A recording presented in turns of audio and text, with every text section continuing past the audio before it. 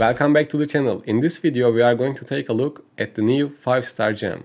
The gem's effect is not targeted, instead it is added to our auto attack. However, since barbarians are always close to their targets, it's not an issue for us. Actually, it gives our primary attack some range. This is how the effect looks. As you can see, it is added to our primary attack. We mostly use our primary attack in dungeons and battlegrounds, so this gem can be really useful for extra burst damage. It works perfectly with the dungeon build I recently shared with you guys. It's also really good for battlegrounds, as we mostly use our primary attack to deal heavy blows.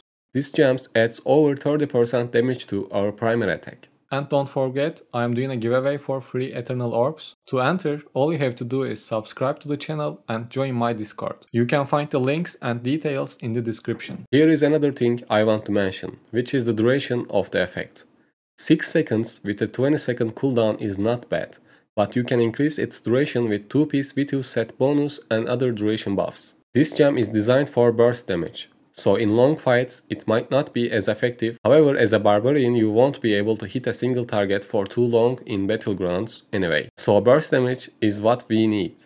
The same goes for dungeon bosses, they die really quickly.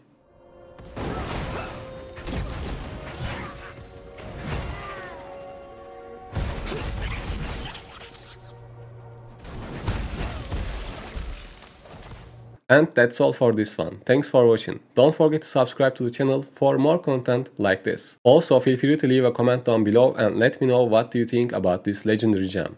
See you in the next one.